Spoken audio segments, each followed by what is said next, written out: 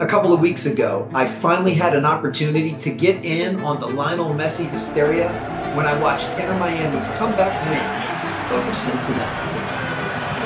Messi chips it with his hands in his Miami, Florida, trying to send Inter Miami into the U.S. Open Cup final. Grabowski! It is a fairy tale in pink. A team transformed. Days after clicking. You know what I noticed? He walks 75% of the game. Yeah, walks, like he's at the mall. Is it because he's lazy? No. Is it because he's tired? Nope. Is it because he's apathetic? Not a chance. It's because Lionel Messi is a brilliant soccer player.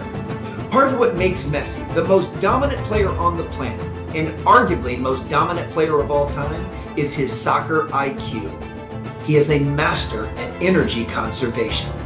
He knows exactly when he needs to turn on the jets and sprint. He knows exactly when he needs to go all out and attack. He knows exactly how to vary his pace and change his tempo to make himself unguardable.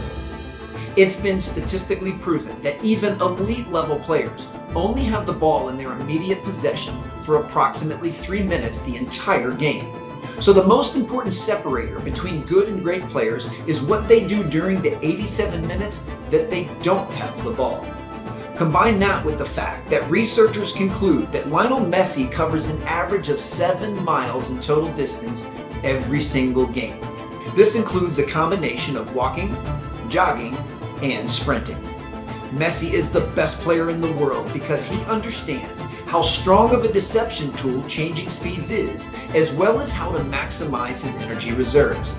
If he tried to run all 7 miles as hard as possible, he'd be easy to guard and his top attack speed would decline significantly. Lionel Messi sprints when he needs to sprint, which is all that really matters. Knowing when to walk and when to sprint is a massive difference maker when it comes to your sustainable high performance.